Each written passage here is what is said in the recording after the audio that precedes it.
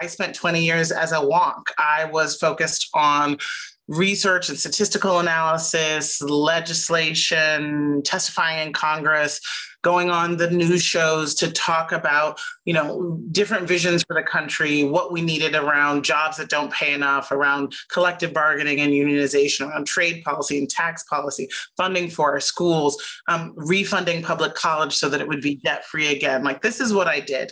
And ultimately, after working in this field, trying to kind of just study problems, craft evidence-based policy solutions, and then get them in front of policymakers and decision makers and kind of hope that they would make better economic decisions, I kind of threw my hands up in frustration around 2017. And I said, you know what, I kind of feel like we've been a hamster in a wheel, and the tools that we have to make policy decisions to improve most families' lives, they're kind of broken, because I don't know how many more times I can tell you that, yes, Walmart could afford to raise its, base pay from $7.25 an hour, and do the math for them and say, well, you could pay for it like this. You could pay for it with stock buyback. It was like, it wasn't about the math.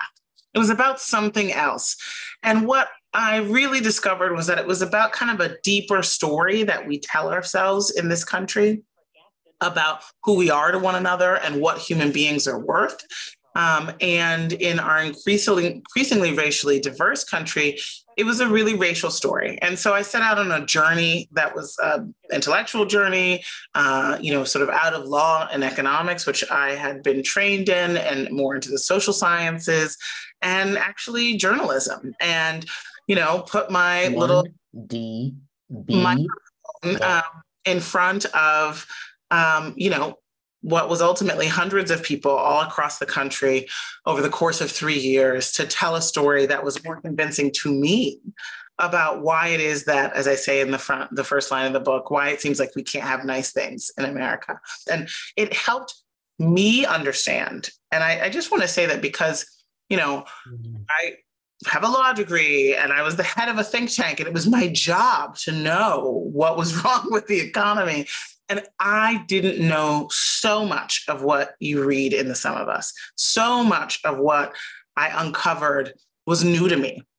And I want to say that sometimes, because sometimes when people read the book, they're like, oh my God, I felt like stupid that I didn't know all of the ways that this explicit racism contributed to so many of the things that we live and breathe today.